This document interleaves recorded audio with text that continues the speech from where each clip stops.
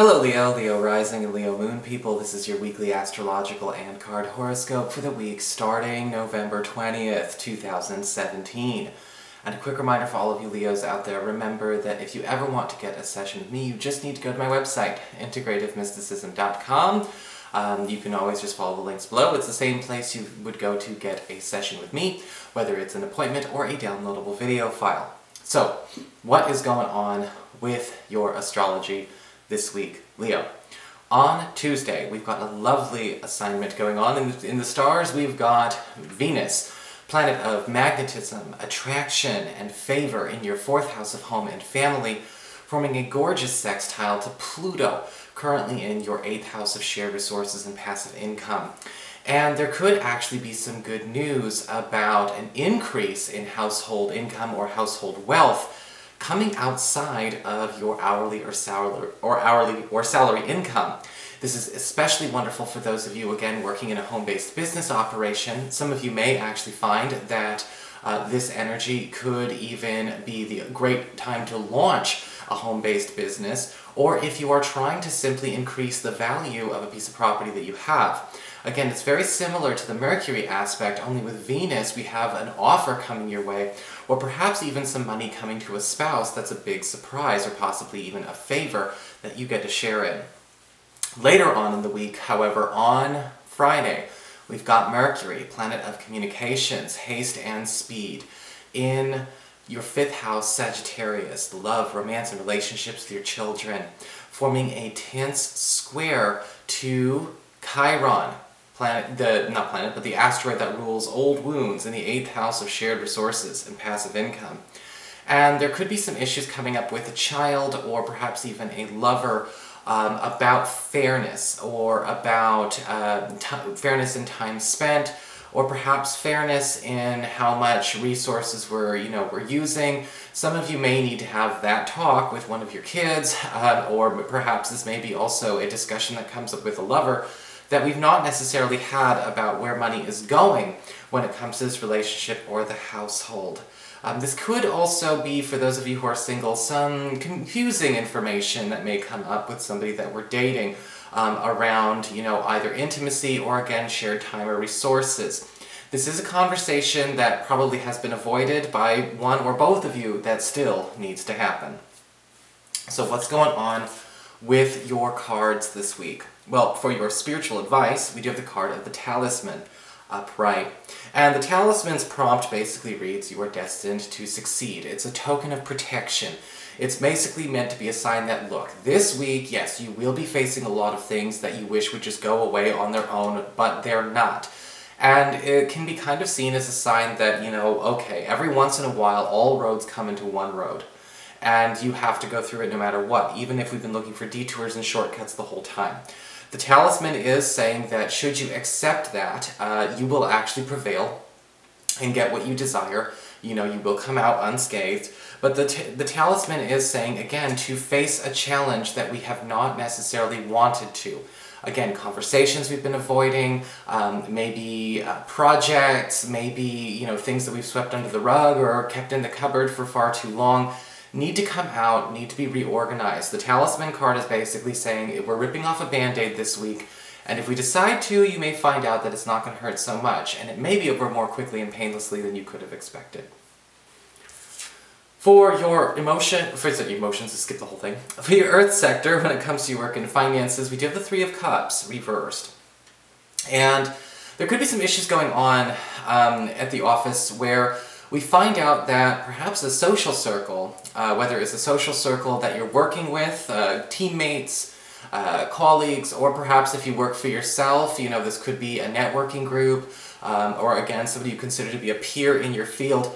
There seems to be some infighting going on. There seems to be some clique wars, some divisions, some, competition getting personal. And the 3 of Cups reversed is saying, this probably is something that we can avoid, as long as we don't let ourselves get sucked into everyone getting so personal.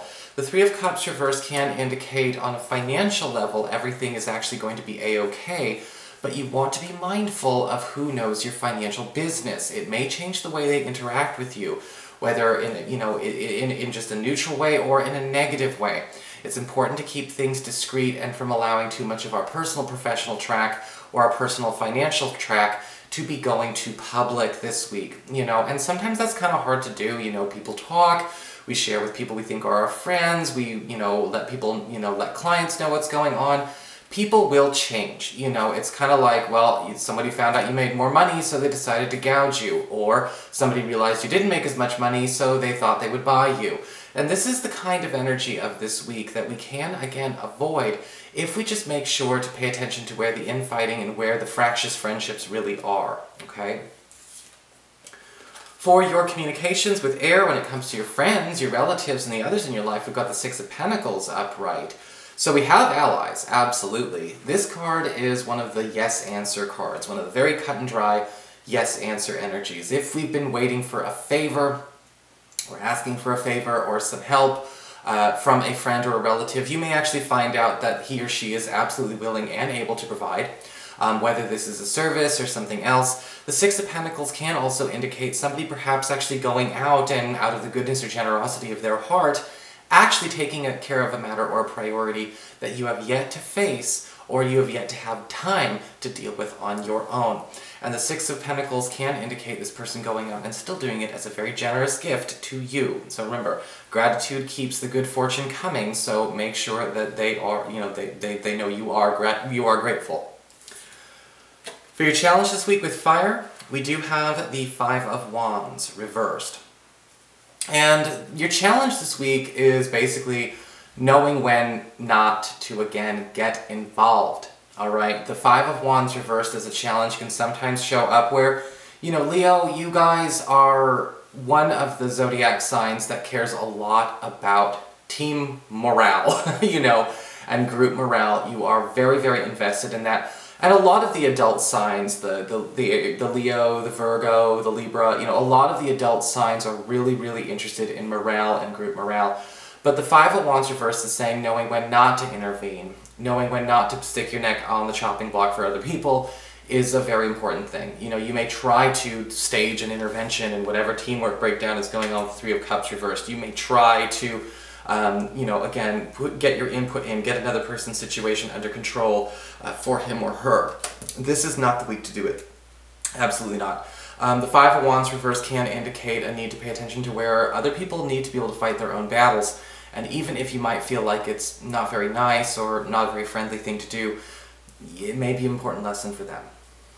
For your emotions with water and your romantic life, we do have the Eight of Swords reversed. And the Eight of Swords reversed is actually a good card to get reversed because it talks about, again, a release. And one of the things I'm kind of picking up for you is that something that has been holding you back, pulling your energy away from being available to either date, spend more time with your partner, whatever, is going to be lifted, going to be released. Whether it is something that, you know, maybe there's been a lot of resistance to a commitment. Maybe there's been a lot of resistance either in yourself or in your partner.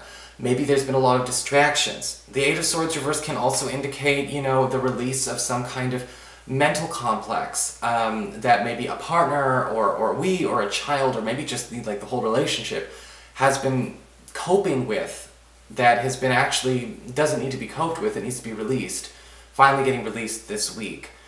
This may actually be something that has been a bit of an impediment. If maybe it's been something that's making a partner afraid to move, or making a child afraid to grow up, or making, again, a dating partner consider a full-fledged relationship. Something is going to be taking that weight off shoulders this week. So that is your horoscope. I hope you enjoyed it. If you did, please like, share, and subscribe. You know I appreciate it. Don't forget to check out your rising and your moon signs, people. That's why I say that in the beginning. And of course, if you ever want to get a session with me, you can always follow the links below or go to integrativemysticism.com.